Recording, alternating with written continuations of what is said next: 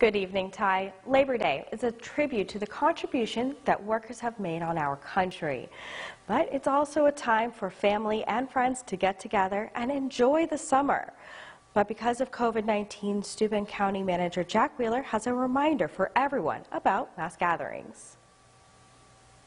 In our region, there have been a number of cases where large weddings or large gatherings have sparked well over a dozen, in some cases 24 cases. And that's something we desperately want to avoid here, especially with school starting next week. It's very important that we all make, really good and safe choices, because we don't want to put the possibility and what's going to happen with our students going back to school. We want to keep them in school. We don't want to see an infection rate spike here locally.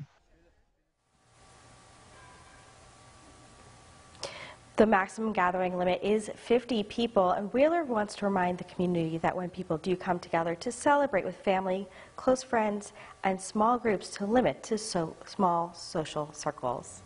Reporting live in the Corning Bureau, Ariel Salk, 18 News.